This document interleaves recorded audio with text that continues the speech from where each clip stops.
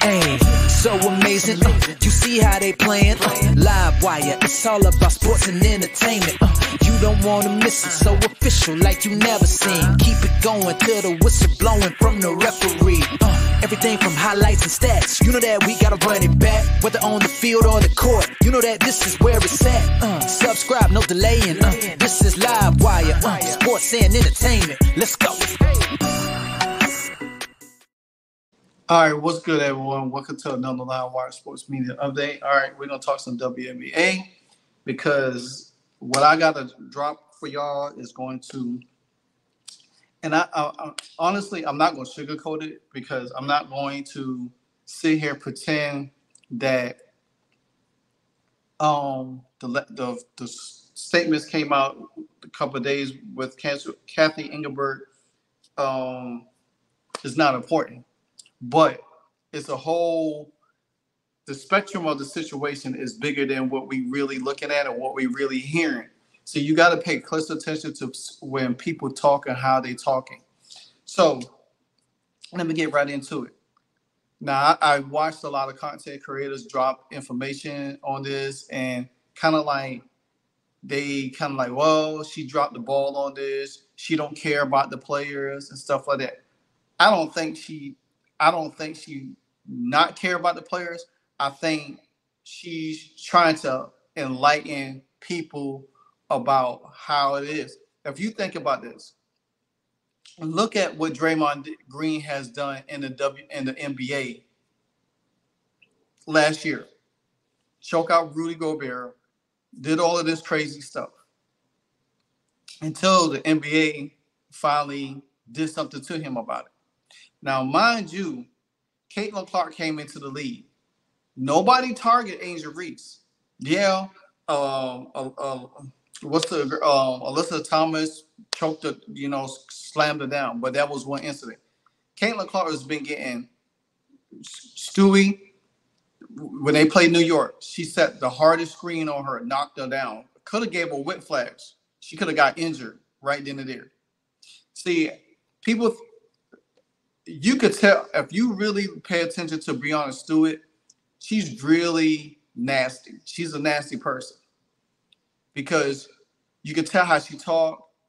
You could tell how she tried to smile in the media with her small ass teeth and everything, her big ass oval bite. But even when Diana Taurasi sent the firing squad, everybody was taking shots at Caitlin Clark. Still to this day, that she is not as much, but she has. So when Cathy Engelbert was able to sit down and they was asked a question about the Angel Reese situation and the fans on both sides and racism, Cathy Engelbert gave her information about it. Now, to that fact, nobody was happy because of what she said, but I'm going to break it down a little bit more for you so you can understand it. But first, I'm going to allow you to listen to what she had to say. Let's go to that question, which raises some sensitivities of rivalries between players. In the case of Angel Reese, who's just had to shut it down because of a wrist injury, Caitlin Clark, who's continuing to play. Rivalry that goes back to their college days, presumably, where I guess some trash talking entered in. But now it seems on some social media channels to have taken a darker turn, a more menacing turn, where race has been introduced into the conversation, where sexuality is sometimes introduced into the conversation.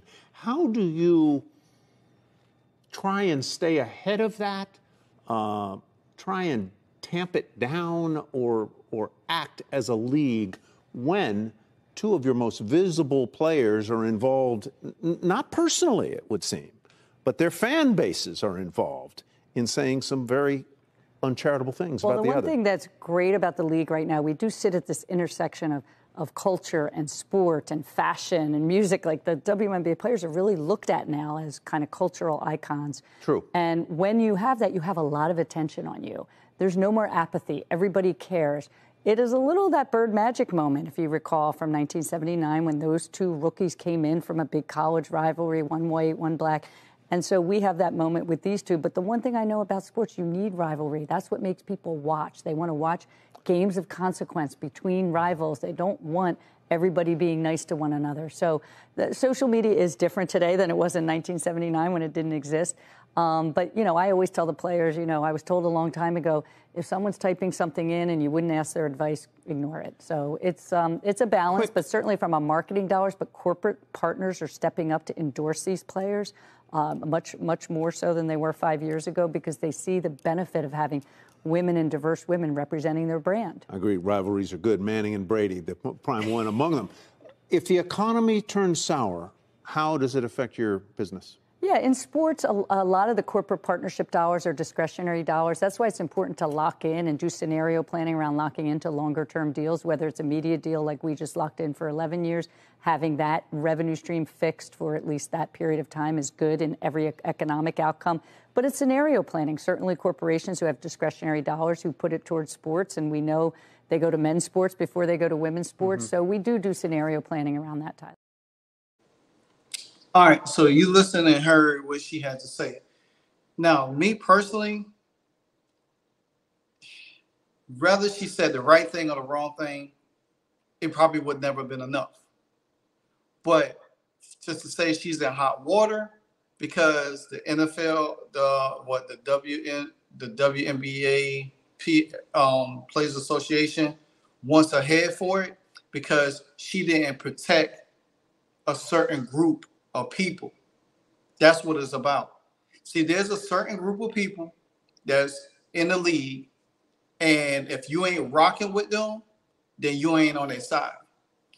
And see, when Angel Reese put out her her first episode, the first thing she did is went after Caitlin Clark's fans. She didn't say anything about her fans being out there like that, attacking Caitlin Clark, because there's YouTube content creators out here that attacks Caitlin Clark, calling her fans racist. But guess what? Some of her fans are black. So what does that make us? Racist too? You can't control fans and their outbursts of what they do on social media. What Cathy Engelbert was supposed to do? Get up on a podium, make a press conference, and say, well, hey, fans, y'all need to tone it down. You know, we need to protect the league, protect the women in the league. Okay, yeah. The NFL does that against fans. If the fans get out of hand or throwing stuff at players and stuff, yeah, they get kicked out. This is why you have bodyguards. This is why you have security around if something jump off. You know what I'm saying? Like Angel Reese was talking about on her podcast that, hey, she was being sexualized. They got her address and all of this stuff. But, okay, if they had got your address and stuff like that, would you been able to say something a long time ago, not just wait on your podcast? Now, I'm going to bring something down to y'all. This is the same. When you seek attention, you kind of fixate shit in your head to make you think that a lot of shit going on. Not saying that people don't be targeted. I remember a fan text, not Steffi Graf, but Monica, the tennis player, Monica thing. I can't remember her because she was my favorite tennis player. Monica, I'll think about it later on. But you know who I'm talking about. But the thing about it is, when you post certain stuff on the internet, it draws attention. Angel Reese is an attention seeker. She seeks attention. So she posts all these new pictures, bathing suits, and showing her body off in for her TikTokers or Instagrams, and people comment on there. So what you gonna think that's going through some of these people's mind that are your fans? They're not Caitlin Clark fans, because how can you distinguish somebody tracking you down or whatever is Caitlin Clark fans when they could be your own fans obsessed with you? See, remember when she had beat Caitlin Clark in the national championship? She was all in her face, showing the ring finger. But then the year after, when Caitlin Clark blew them out, the tournament, she got on podium, started crying, talk about she was sexualized and she was all of this, the victimhood thing. You want to be the villain, but you want to be victimhood. Now, like Cathy Engelbert said, that hey, rivalry is good. Yes, it is. People love rivalries. That's why a lot of people love college football, because of the rivalries. They love to see drama. They love to see this. We just had an incident with the Las Vegas Raiders and Chargers playing, and fans was fighting. Men, women, they all was fighting at the game. Stuff like that is going to happen. If you feel like you being targeted, then that means you need to have security, protection around you, so nobody can harm you. It's not up to the commissioner to get out and make a grandstand and say, hey, oh, you know, the fans, we need to calm down how we celebrate. No, you can't control you can't control people's emotions. You can't control that.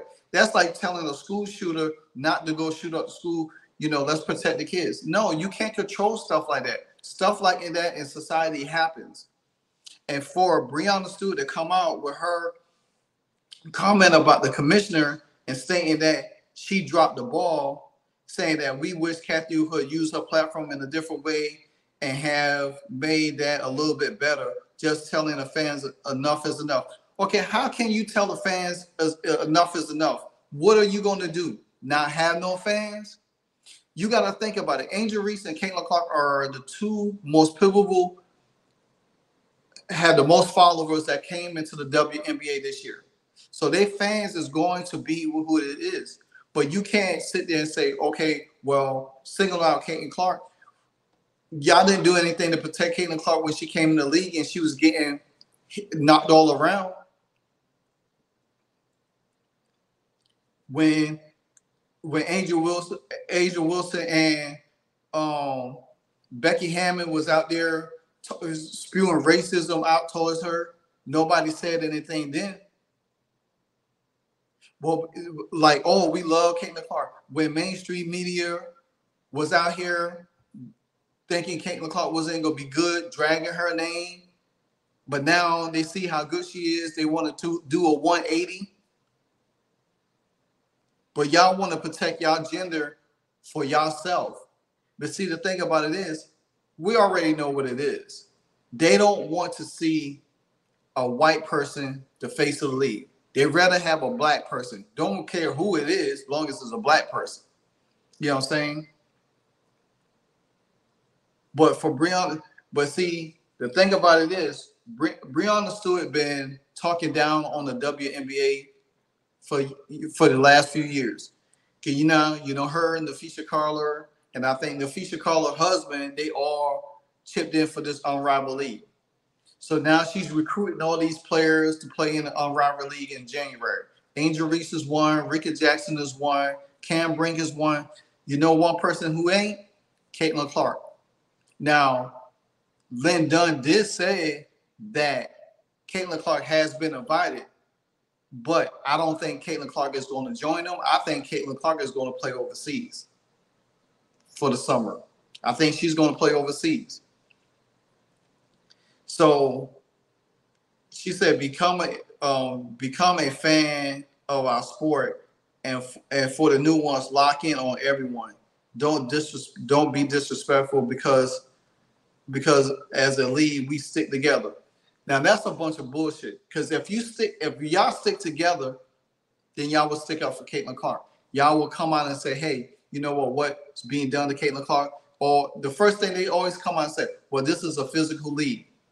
The NBA is physical, it used to be physical, but it's not as physical no more. So why would you want it to be a physical league, but then y'all say y'all stick together? Because if that's the case, y'all will be sticking up for Caitlin Clark. But y'all don't, the only rookie y'all target is her. And she said there's no place for it. Now, I'm gonna read off just a little bit. I'm not gonna do a lot of this reading off what the NFLPA, not the NFL, but the WNBPA had to say. So they say in a statement from the WNBPA executive director, Here is the answer the commissioner should have provided to a very clear question regarding racism, monogonistic, and harassment experienced by players. There is absolutely no place in sport and life for vile hate, racism, language, homophobic comments, or misogynistic attacks our players are facing in social media. This is not about rivalries or iconic personalities fueling the business model. Keep this kind of toxic fandom should never be tolerated or left unchecked. It demands immediate action and frankly should have been addressed long ago. Now let me explain something to you. Now they feel like Cathy Engelbert didn't do her job. So now they want to form a coup to get her out of there. But you got to understand something. Adam Silver is over y'all. He ain't going to allow Cathy Engelbert to get out. Now, he might advise her to handle certain situations a little bit better, but he ain't going to have her ousted just like that. It's not about to happen. So, and see, like, I was listening to this content creator, and he brought up a very thing. They would rather burn down the WNBA before they allow a white commissioner and a white person to be over the league. They'd rather have somebody black so they could control everything, where they could say, okay, well, we'll do this, we'll do that. You know what I'm saying? But at the end of the day, you got to look at it for what it is. They have a certain agenda they're trying to protect, a certain group of people they want to protect. I don't even have to call the letters out or whatever. You know what I'm talking about. You see it. Like I said, Breanna Stewart formed this rivalry. She's trying to rival the WNBA. But she got to understand, the biggest money maker is Caitlin Clark. And if Caitlin Clark doesn't come there and she sticks with the WNBA, guess what's going to happen to your own rival league? Nobody's going to watch you. You ain't really got no backing. You know what I'm saying? The NBA has been backing y'all for years. Now that y'all went from 60 million to 200 or 250 billion dollar TV deal that's about to pop off. You really think the NBA is going to allow y'all to come after the commissioner of the WNBA when y'all just got a new TV deal thanks to Caitlin Clark? It's not going to happen. Because guess what? Wherever your rival league is playing on, nobody's going to be watching that. Because guess what? In January, that's playoff championship, that's bowl games, that's NFL playoffs, everything. Nobody's going to be watching. Hockey probably be playing. Nobody's going to be watching. So I know I'm not going to be watching you. So they are hoping that Caitlin Clark play. Now, Ellen Duncan came out and said something very important. And I said this. Now, I do have that old clip when one of the dude from ESPN was at the Fever early in the season and how people was using her name because DJ Carrington came out and said, well, how you not know that people are using your name? Because Caitlin came out with two statements. And she's like, I don't pay attention to it. You know what I'm saying? Then she had a company. Then she came back out and said, well, hey, if somebody using her name, that's not fair. Everybody should be treated the same. Boom. Then first thing they say, oh, well, she should have said that the first time. Whether she did or not. But Ellen Duncan said that, and even LeBron James came out and said that Caitlin Clark should not be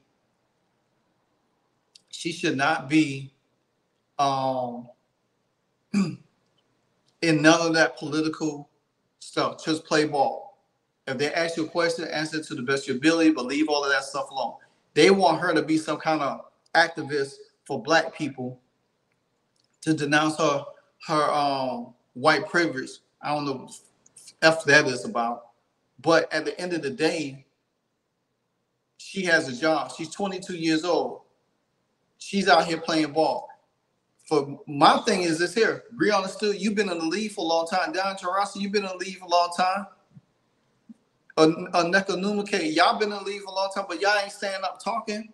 Y'all kept silent because you wanted the league to stay under that radar while y'all just do y'all thing and think that somebody's supposed to support y'all when y'all don't even support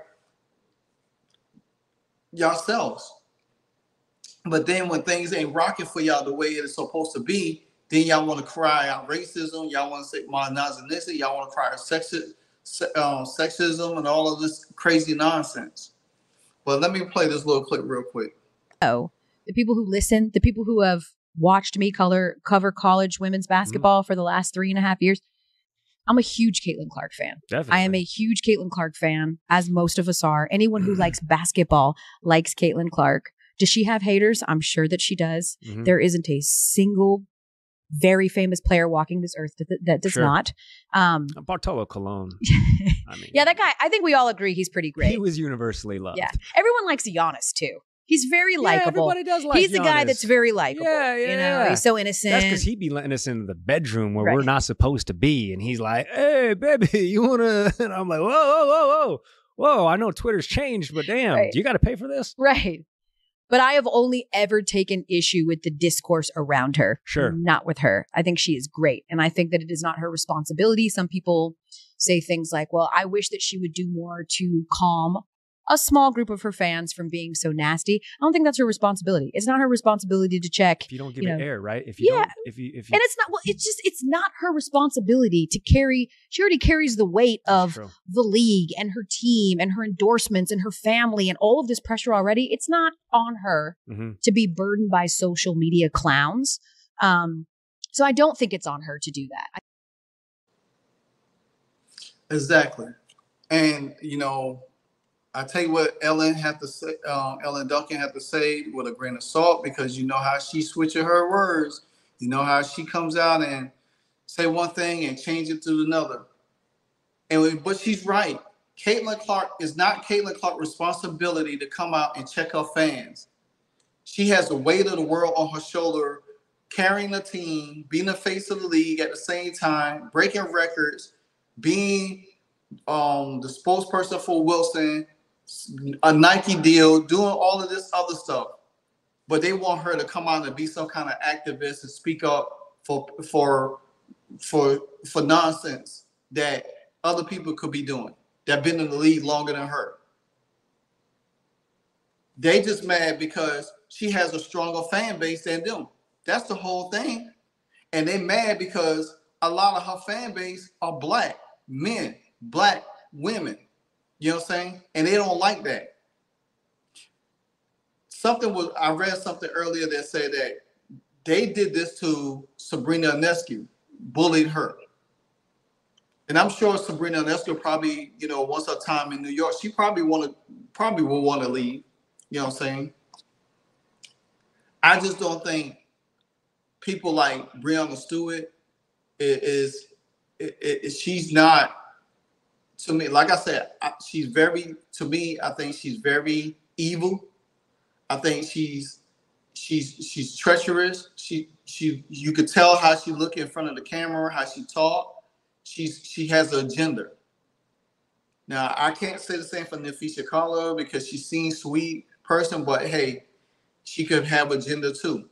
Like she was talking to CC when she was injured, when they first played the Fever, like boom, boom, boom. I mean, the Fever. But they want her in their league. But see, I think Caitlin is going to be smart enough not to participate in that league. Because if she stick to the WNBA and knowing that all these young college kids come out, because that's what Breanna Stewart going to do. She's going to try to recruit them and say, oh, we can pay you this, the NBA. But now with Caitlin Clark's stardom and what she's going to be doing, especially with viewership and her team in the playoffs and what they're going to be doing from that point, guess what's going to happen? She's going to probably be the first person to make $1 million in the league, to be honest with you. And they really going to be hating that. Like they was crying about charter planes. say, oh, it been in the works. If it was in the works, y'all would have been not had it. It took Caitlin Clark to come to do that. So my thing is this. My advice to you, Cathy Engelbert, stand your ground. Regardless, people are going to like you. People are going to dislike you. Heck, I didn't like Roger Goodell. I don't like Roger Goodell. There's a lot of things he mishandled in the NFL. But look, he's still there. There's a lot of things Adam Silver doesn't do well in the NBA, but he's still there. So for Breanna Stewart and all of them to get together and try to oust this lady, it's going to make them look bad in the end. Rather, Cathy Engelbert had came out and said the right thing or the wrong thing, it would have never been enough for them because they would have cried and moaned about something else. They hate that Caitlin Clark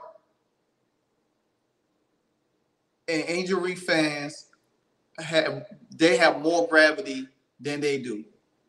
Because if they was as good as they would or are, guess what? They would have fans.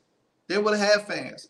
But they just mad because Caitlin Clark is moving the needle and they can't stand it. But let me explain something else to you before I leave. But look how nasty some of these WNBA players do and how they act going to Twitter. Look how they act. They don't act nice. All they do is be on the defensive and attack. So you make other people attack you on social media. If you came out and talked like you had some sense, people might learn to like you a little bit better. But y'all come out here tweeting stupid stuff, and then when somebody clap back at y'all, then y'all say, oh, see, it's racism. Sometimes you put your own foot in your mouth. No, how that saying goes? You cut your nose off to spite your face. It said don't cut your nose off to spite your face. So with that being said, let me know what you think. What you think Cathy Engelbert should do? Was she right? Was she wrong? Should she do anything more? Could she continue to go on like she's been doing? But keep them bells ringing until the next time. And you always know what I say. You know what it is. Hey, so amazing. You see how they playing? LiveWire, it's all about sports and entertainment. You don't want to miss it, so official like you never seen. Keep it going till the whistle blowing from the referee. Everything from highlights and stats. You know that we gotta run it back, whether on the field or the court. You know that this is where it's at. Subscribe, no delaying. This is LiveWire, sports and entertainment. Let's go.